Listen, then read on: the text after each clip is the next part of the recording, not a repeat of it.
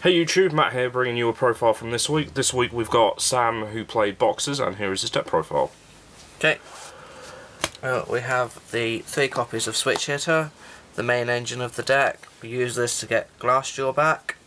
And when Glassjaw is detached from one of these guys, you just get the Switch Hitter back, and you run through all 3 of these again. I've run 3 copies of Headgeared. Once per turn in attack position, it's not destroyed by card effect. When it's normal summon, you can put 1 thing to the grave.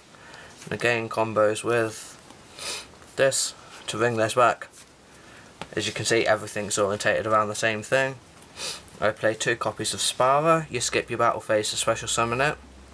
And as it says, you can skip the battle phase for the rest of the turn. You can still special these in main phase 2 and make a main phase 2 Legiok or something along them lines.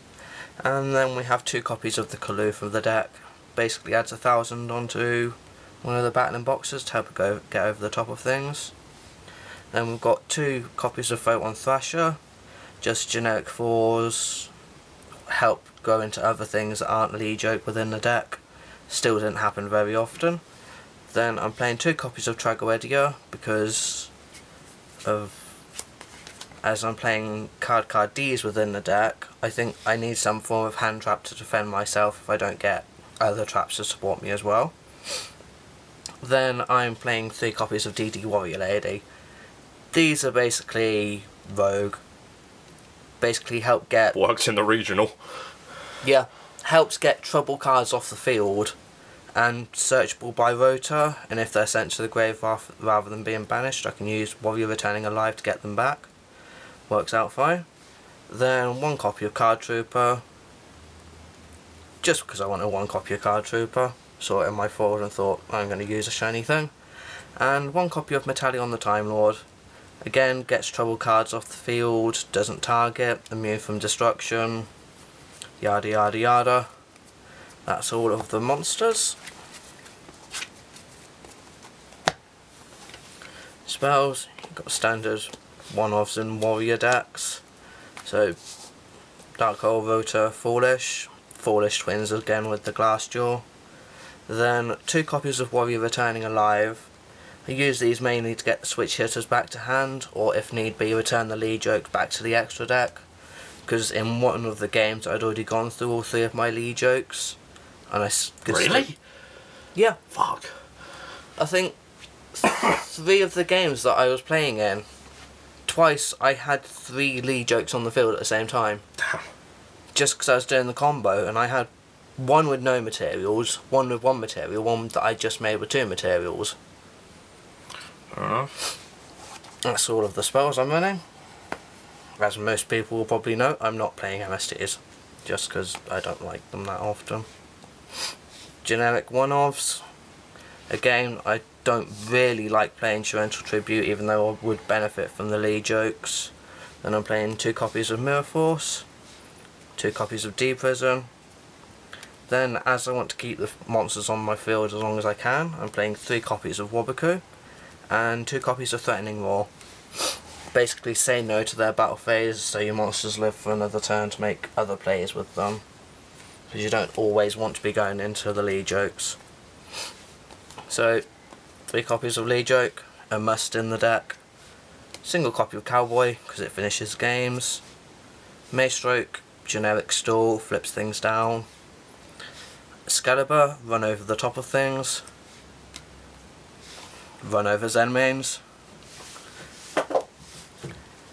2 Pack Operative, mainly for punishment. Last week when I played Wind-Ups, I didn't play Pack Operative, so I played 2 this week.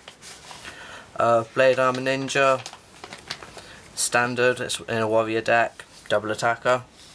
Then Gemnite Pearl, because Gemnite Pearl, and then Crazy Box. Basically, if I went up against Skill Drain, or if I needed to just sit on something when Legiok wouldn't be the best play. And then 1 copy of Vylon de Sigma, because I finally found it, and I thought it's worth playing in this.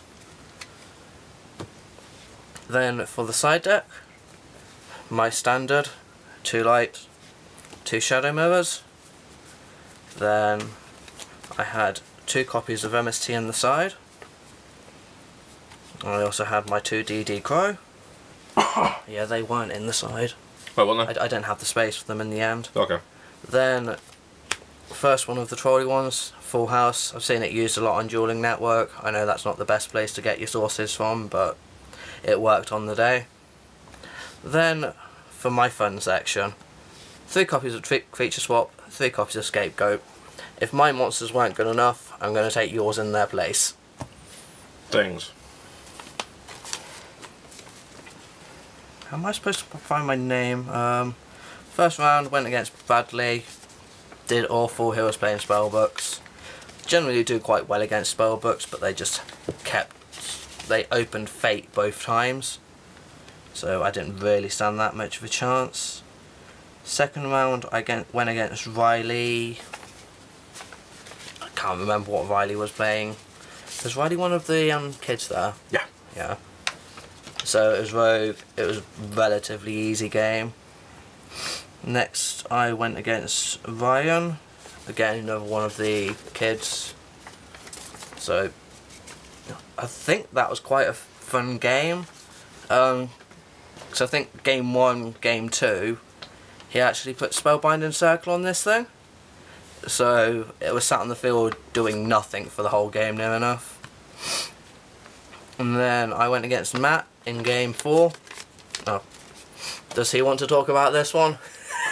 Sure, game 1 was just really a bit grindy. I ended up forgetting how Legio works. I ended up mirror forcing into it, and then obviously you just end up getting a redeclare on that, so I had to deal with a 3000 Legio, and I had committed everything I had, so I didn't have any recovery for that. Game 2, I'll let you say that.